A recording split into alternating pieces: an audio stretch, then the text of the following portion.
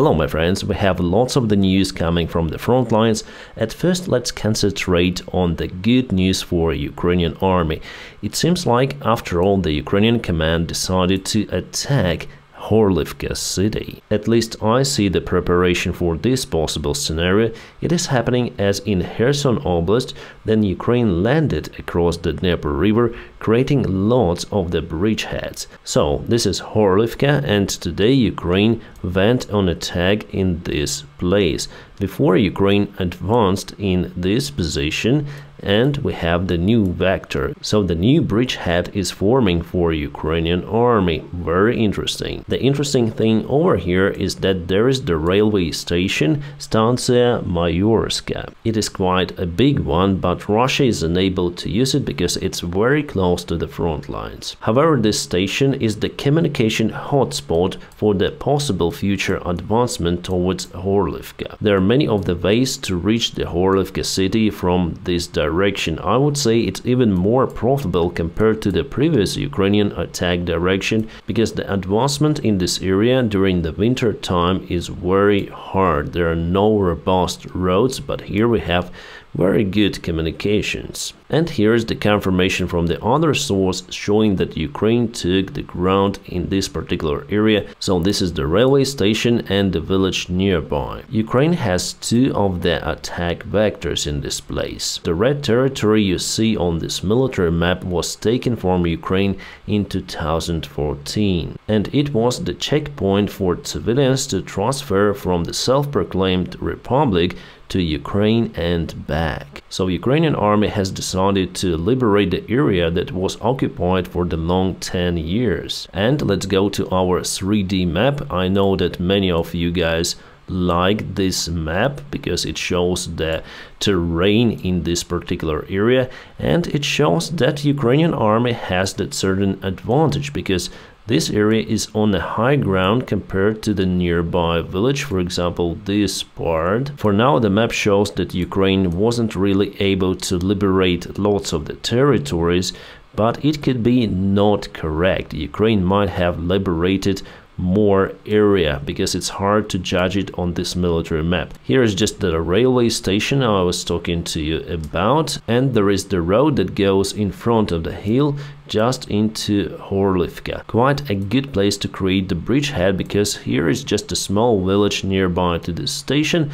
Russia will try to secure it, but other than that there is no any urban environment or something like that. If we go from this area to the previous Ukrainian attack vector, here Ukraine liberated more of the territories compared to what we see nowadays in the fresh zone, but here the terrain is really difficult and there are no any robust roads to go to Horlivka city, at least during the wet season or the winter time. Overall, I think those are the awesome news, because Ukraine has the potential to strike the Russian army at some points of the front lines, even though Russia is trying to reach the initiative in this war. My friends, before we go to the other parts of the front lines, and today we definitely have something to speak about. Well, firstly, let me tell you about the partner and also the sponsor of my channel.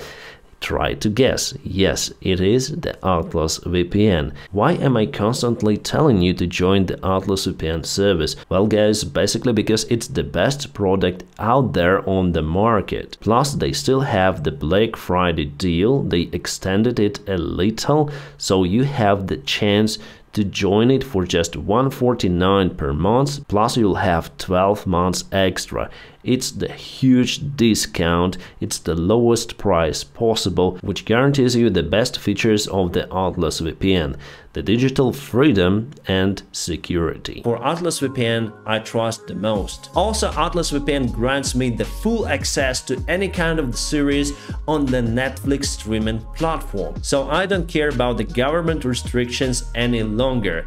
And sometimes I check the enemy side, social media, And for that, I also use the Atlas VPN. You can basically change your virtual location to any point in the world. And Atlas VPN is so fast that you'll never feel the difference whether it's on or off. So guys, and now please check out my personal link in the video description just below, or scan the QR code available on the screen where you may get the Atlas VPN Premium with the huge Black Friday discount for just $149 per month, plus you'll have 12 months extra. It's a superb deal, which is valid, by the way, especially for my followers. So what are you waiting for? Hurry up to join the club. Let's go to the other Ukrainian achievement. We have the update on this military map. I knew that Ukraine went on the attack towards Davydov, but finally there is the publication shows that Ukraine is reaching the ground. Not a long time ago, Russia started their counterattack in the place, but Ukraine fights well and Russia is unable to move. Moreover, Ukraine gains the previously lost positions in this forest. So here's Davydov, and this is the place of Ukrainian attack. As you can see, a very flat terrain in this area. Just some light deviation and it's not very significant, but forest itself is a little on a higher ground, so Ukraine actually achieved a lot in taking this place under control. But the forest is quite big in this place. This is the area not far away from the place we're talking about. Because of the constant war conditions, you may see how forests change, so basically even from the satellite image you see that there are much less trees over here compared to the previous photo. So it's the previous one, it's the current one. Sadly, nature also suffers because of the war. Alright, now let's go to Marinka. Russia still struggles to get this village under control. For today, Ukraine is controlling several of the streets already.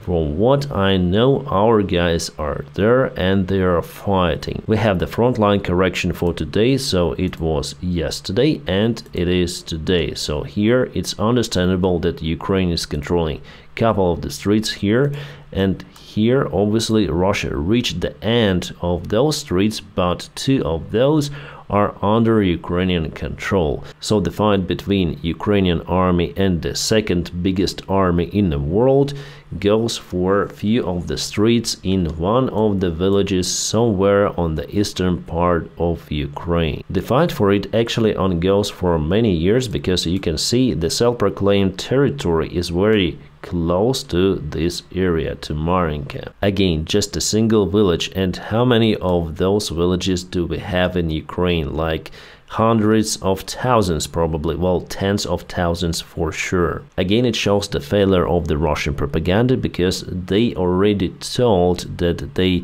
liberated, as they say, this village, but actually Ukraine is still keeping control over some of the areas of this village. And based on the size of this village, I would say that Ukraine is controlling at least 7 or maybe even 10% of the village. That's quite a lot if we're speaking about the current situation in Marinka. So why Russia started to advance more in Marinka, why they sent more forces over here? Because maybe they are unable to reach their goal in Avdiivka so far till 14th of December. That's why Putin wants at least this small victory in Marinka. Putin wants to declare some victory, some achievement before announcing that he goes for elections in 2024. Just 4 months left for the Russian elections to start, and Putin still hesitates to say that he is going for them. I think that elections in Russia is the big different topic. We need to speak about it, but I think not in this video, maybe the next one, then I'll see no any changes on the front lines. Let's go for Avdiivka, where Russia started their advancement. Probably it's their third attempt to encircle Avdiivka village, and they took the ground recently in Stepova. They partially entered the village, and also they have the new vector over here. So it was yesterday and it is today. Unfortunately, Ukraine is unable to stop the Russian advancement in this particular area, but Russia should advance towards this facility, the factory, to cut the main road. If they advance over here, it doesn't mean anything basically for Ukrainian supplies in Avdiivka town. But we have some of the interesting news. It looks like the Russian assault forces, their infantry group, was totally ambushed by Ukrainian artillery. So let me show you the video. Okay guys, this is the screenshot from the video.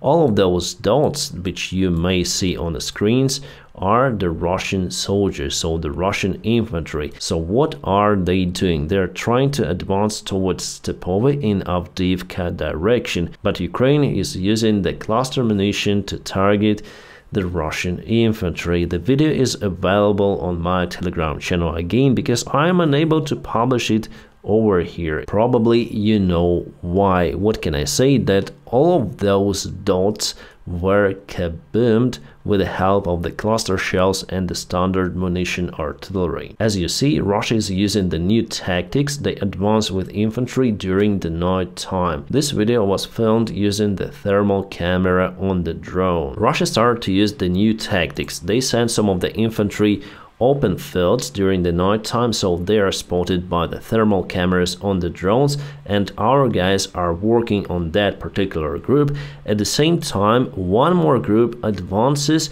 wearing this kind of the shell, kind of the ninja turtle inside the box. But the thing is that the drone camera is unable to spot them because there is no worm coming out from the shell, and by crawling little by little they may advance towards Ukrainian positions, towards trenches, and then start to ambush them. Luckily this night they were spotted by the drones after all and were targeted. So let's speak more about the Crimea direction. Before I told you that Ukraine has the success on the south, but we have also the military map update showing the advancement of the Russian army, actually the huge advancement. And today we have the map clarification, so correction, it was yesterday, it is today. Russia may try to advance to Terny in more easier way, let's say, going downhill. However, it's very early to say if they are capable to reach those lakes over here, but the distance, it's not that far as I thought at first, just 6.3 kilometers. The idea for Russia is to establish this new border, reaching this river in Torsky and also advancing all across this river to Makiivka. They want to take all of this part of the ground, and later on they want to reach Liman. There was the fight already the last year. You may see the border. All of that territory was liberated by Ukrainian forces. Izum and all of that part. I remember those encouraging news and happy days for Ukrainians. Then Russia left. The Kiev Oblast was forced to leave it. Chernihiv, Sumy and Kharkiv. The Kharkiv operation was really a masterpiece. Russians were not prepared for the Ukrainian offensive. The similar stuff happened in Kherson Oblast, and I was almost sure that Ukraine would liberate more territories this year, but unfortunately we have just a light advancement on the south. I already shared the latest statement of Vladimir Zelensky about the Ukrainian counteroffensive on the south. He said that we wanted quick results, but unfortunately we did not achieve them. Why did it happen? Well, in my opinion, I think we underestimated our enemy and their defense lines on the south. Ukraine gained the wings and was flying high after the huge achievements in Kharkiv and Kherson Oblast the last year, but unfortunately this year Ukraine lost the wings and fell down into reality. But I would say that the current state of Ukraine is not the most terrible since the beginning of the war. Just remember the first month that the fight was ongoing near to Kiev, with some of the sabotage groups deployed right into the capital of Ukraine. There was the time for uncertainty and the big question for Ukrainian independence.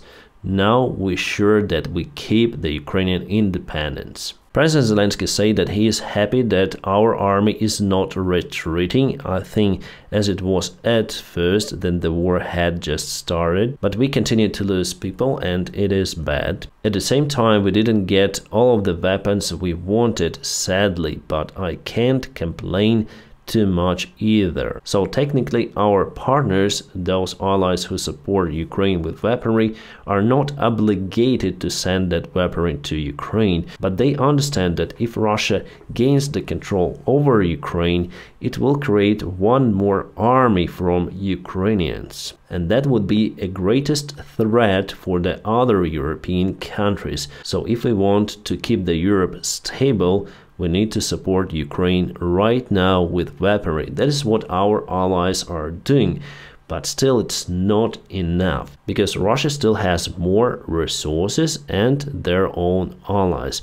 By the way, I have some information that Ukraine might have received many more shells than the official declared number, because we also have the countries which support Ukraine but do not declare it, let's say, openly screaming, like for example Pakistan, because it looks like we have the thousands of the artillery shells from that country. President Zelensky also said that we do not have enough power to be faster in our advancement, but at the same time it doesn't mean that we should give up. For the Russian army it's similar. They also don't have enough power to achieve their goals on the front lines very fast, but they gain the ground very slowly. I would say the same as Ukraine. Yes, Russia now wants to break the front lines in many points. They want to get the initiative, but Ukraine advanced that much also during the summertime. Overall, it's mostly the same, I would say, and Russia also doesn't want to give up their so-called goals of the so-called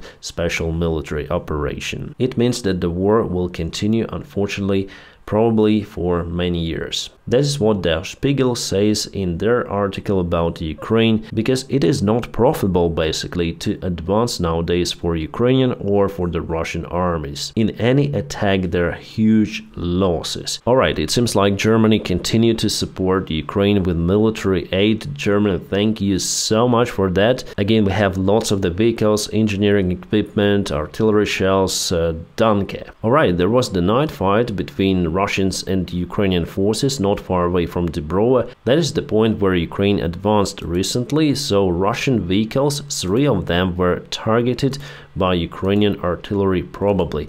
Also, Ukraine and Russia started to use the FPV drones during the night time. Guys, there's the terrible video that was shared today on the internet. So the group of the Russian soldiers captured the positions of the Ukrainian soldiers. There were 2 of the Ukrainians in this particular trench. Our guys ran out of the ammunition and decided to surrender.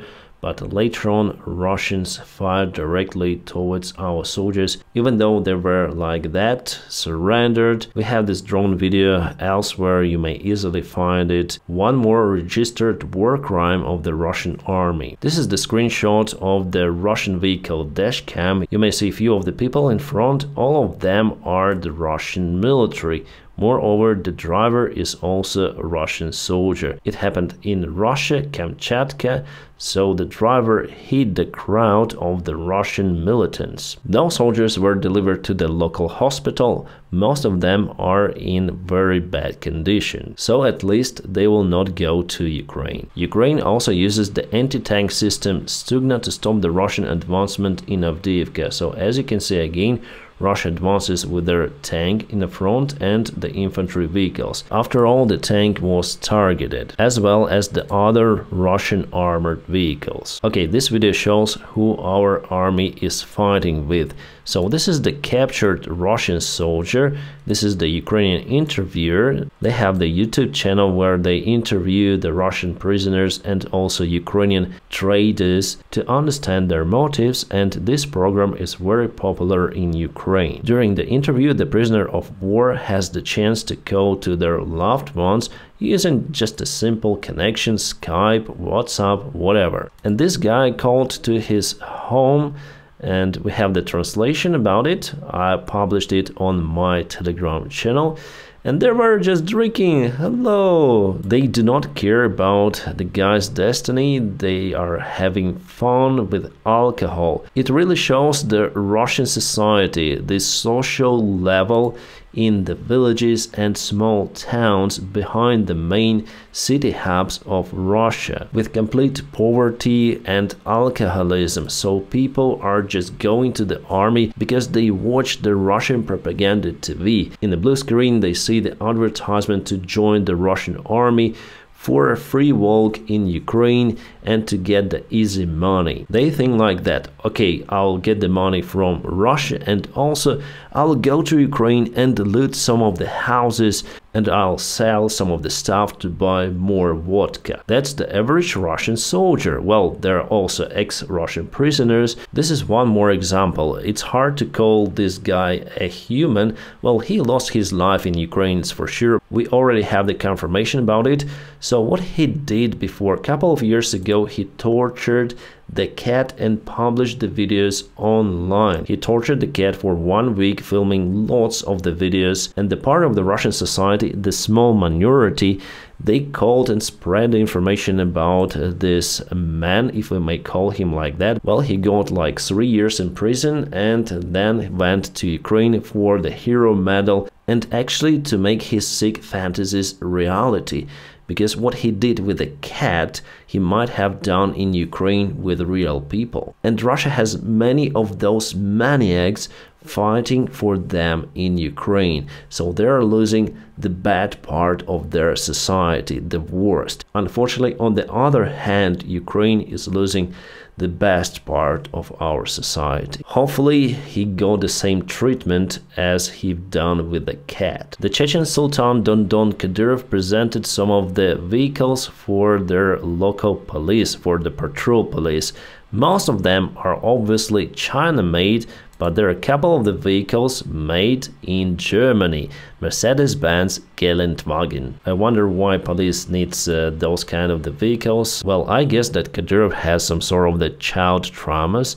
I think that he was a kid. He wasn't able to get enough presents. That's why now he's playing with many cars. Before he presented Mercedes-Benz and other vehicles, Western-made, to his bodyguards or someone. Has Kadyrov spent his own funds on that stuff? No, those are the funds from the Russian taxpayers, not from the Chechen taxpayers, but from the other parts of Russia, because Chechnya is unable to produce lots of the products or to sell their resources. That's why they gain the funds from Moscow. My friends, don't forget to press the like to this video. By doing so, you help me a lot. Also, don't forget to check my personal link in the video description just below, where you may get the Atlas VPN Premium with a huge Black Friday discount. My friends, I wish you all a peaceful sky wherever you are and have a great time.